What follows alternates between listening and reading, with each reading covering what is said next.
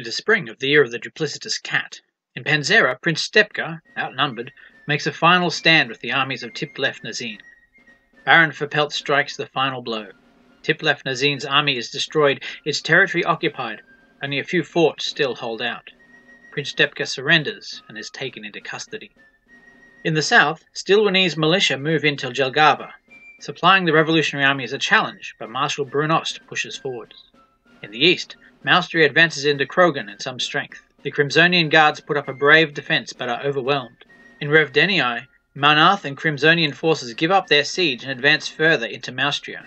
They are stopped and engaged near the city of Tarmilt, with Lord Flavisham leading his army behind them. Outnumbered, the coalition army is defeated and must retreat, but the only road open leads to Kyoto, and in that region a fierce battle is brewing between two vast armies, near a village named Kvetska.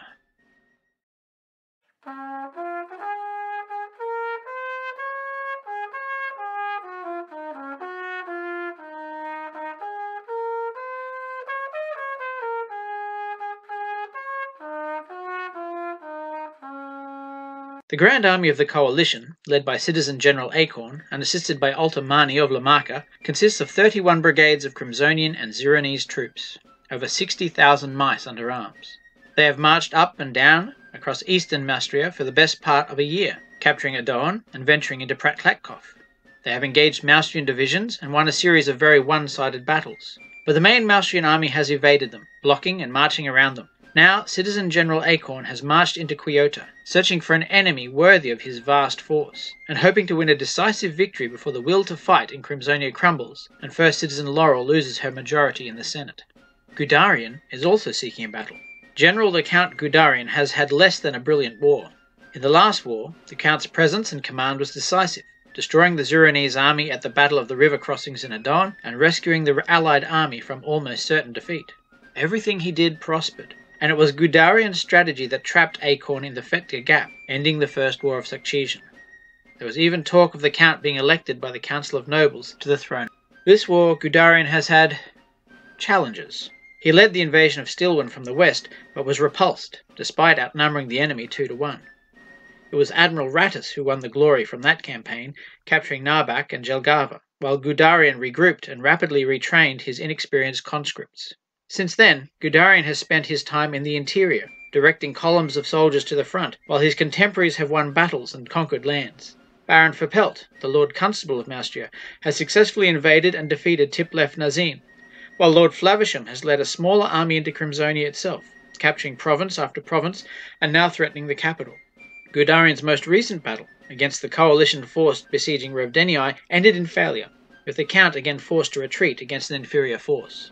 It is impossible to say that all this has had an impact on the Count, but he has decided that now is the time to engage and destroy the coalition army, and perhaps to redeem his reputation.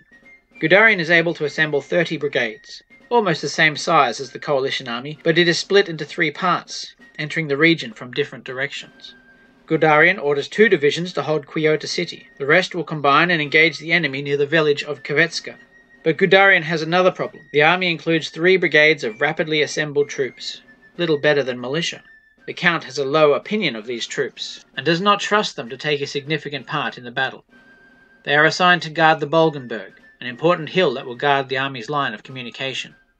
With the units in Kyoto and the militia sidelined, Goudarian's army now consists of only 18 brigades that will actively take part in the battle. The Maustrians advance and engage an exposed division of the coalition force, hoping to inflict serious damage before the rest of the Grand Army can combine and drive them back. At dawn on the 6th day of Chirping Squirrel, 2 Maustrian divisions attack a Crimsonian division near the village of Kvetska. The Maustrian cavalry observes and hinders the movement of the bulk of the Crimsonian and Zironese divisions on the Revator, a ridge that dominates the right of the battlefield. Citizen General Acorn and Altamani of Lamarca get their forces on the march to the relief of Kvetska. The Zironese leave a division of troops watching the Maustrians in Kyoto, with orders to screen and delay any movement. The battle begins with a fierce firefight as light troops hold difficult ground east of the village. The light succeed in pinning the guards sent to attack them, but are eventually overwhelmed by superior numbers. The rest of Roulet's exposed division is attacked by superior forces and is shattered and driven from the field before the first elements of Aragon's Guard division can arrive. General Acorn is on the scene, and begins ordering artillery and guard brigades into position, hoping to hold the village long enough for the rest of the army to arrive. In Quillota, the Maustrian divisions can hear the blast of cannon and realize the battle is underway. The commanders consult and decide to march out against the Zironese, blocking them from joining the battle. The Zironese hold their position as long as possible and then begin falling back. They have no intention of fighting a very one-sided battle. Their task is to screen and delay, not die pointlessly. Over the course of the day, the Zironese will fall back, firing their guns and disrupting the Maustrian advance. The Maustrians have no cavalry to harry the retreat, and their guns cannot fire to pin the enemy as their own units block the fire. The battle around Quillota is a no-score draw, but the Zironese have done their job. In the centre, the cavalry division are pulling back, slowing the Crimsonians in front of them, but a brigade is caught exposed and attacked by determined infantry. The cavalry are forced back, and the Crimsonians catch a unit of light infantry and drive them back as well. The Crimsonians charge into the disordered lights and overrun them before being countercharged by the Maustrian heavy cavalry. The Crimsonians are dispersed and destroyed, and the eager cavalry pursue forward but are caught out by a very stubborn brigade of infantry who rapidly form square and fight gallantly. The heavy cavalry are destroyed. The central part of the field looks to be a stalemate, with neither side able or willing to send reinforcements to tip the balance.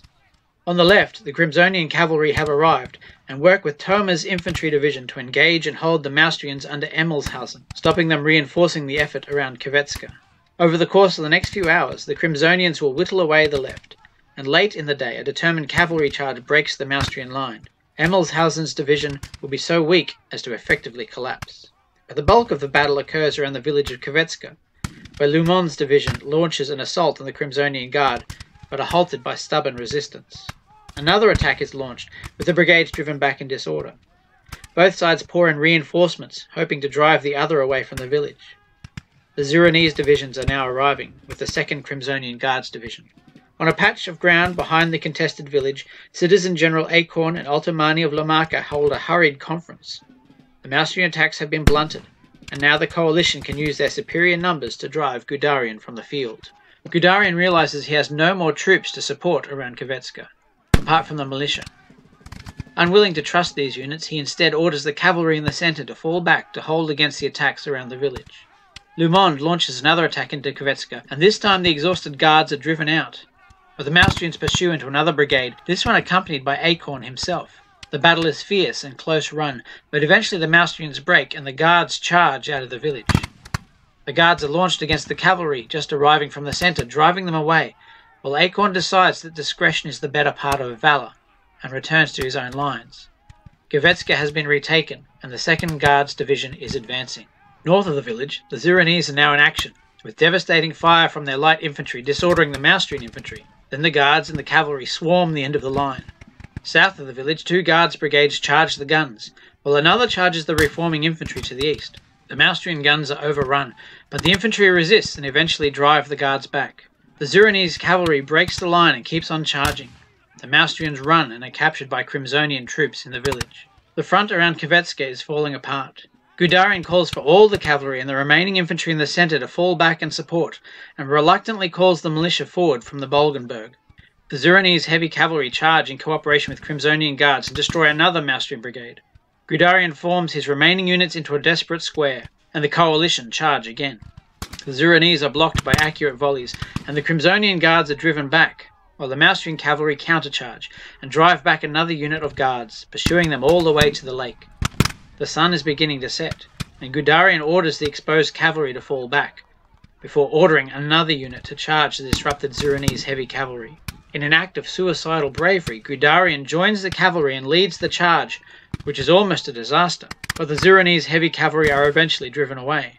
But now Goudarian and his unit are exposed to a fresh unit of Crimsonian heavy cavalry who charge. Goudarian is in real trouble here, but the heavy cav are stopped by some desperate volleys of the infantry in their flanks. The charge halts in confusion, and the battle is over as darkness falls. Goudarian's army has lost 11 brigades, over half of those that were actually engaged. He sends couriers to the Quillota divisions, ordering them to march through the night to join the army as it retreats to Ziegel. Goudarian's reputation has not been saved, and the Count is more determined than ever to achieve glory and end the war. The coalition have lost 7 brigades, all but one belonging to the Crimsonians. Acorn and Altomani have won a significant battle, secured Quillota, and provided a path for Hanship and the forces from Tarmilt to retreat safely. But Crimsonia is mostly occupied, and the Senate is screaming for Laurel's resignation. Will the bloody victory at Kvetska be enough to keep the war going? Or will the coalition sue for peace?